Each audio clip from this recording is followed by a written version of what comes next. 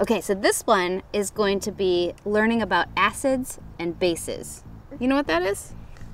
Not yet, but we will soon. So here's what we're gonna do. I want you to put these cabbage leaves, you need red cabbage, 4 cups of water. So go ahead and throw that in there. Yep, in there.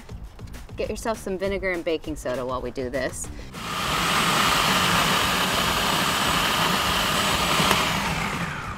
We're gonna strain it off so all the little chunks stay out. Whoa, whoa. Now I'm gonna pour a little bit in each of these glasses.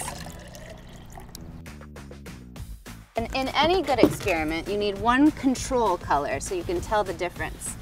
So we'll leave the middle one as our control. How's that sound? Good. All right, so now we're gonna learn if vinegar is an acid or a base. So I want you to pour this in here. In here? Yep, so this is the vinegar into the cabbage juice. Dump. Whoa, check that out. We didn't even have to stir it. What color is that? Red. That turned red. That's beautiful. So sometimes that's my favorite color. how appropriate. You must be more of an acid because acids will turn red. So let's try the baking soda.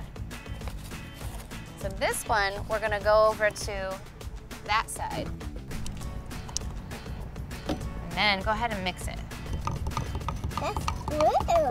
That is really blue. Whoa.